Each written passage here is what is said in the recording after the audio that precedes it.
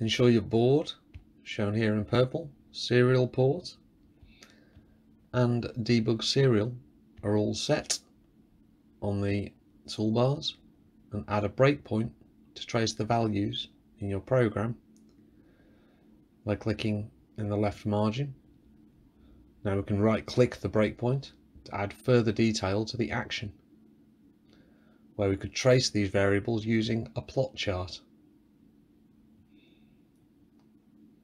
We can add the name of the chart to the @plot command, so the second part, here waves, and then we name the series we are plotting sine.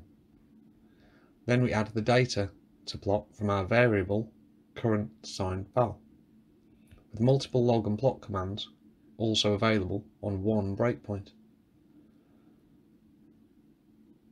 allowing the most detail in the least possible steps.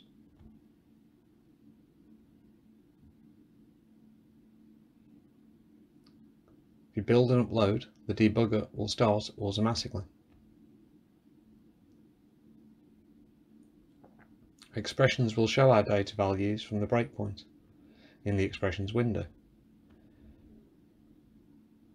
There's automatic min and max data, which highlights, as you can see here, as it changes.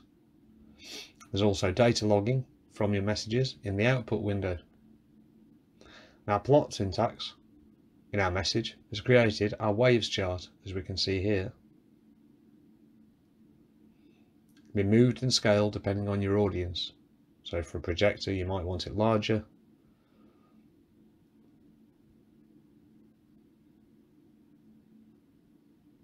The serial data is unaffected by using the vMicro serial debugger. As you can see, our serial prints are still coming out fine.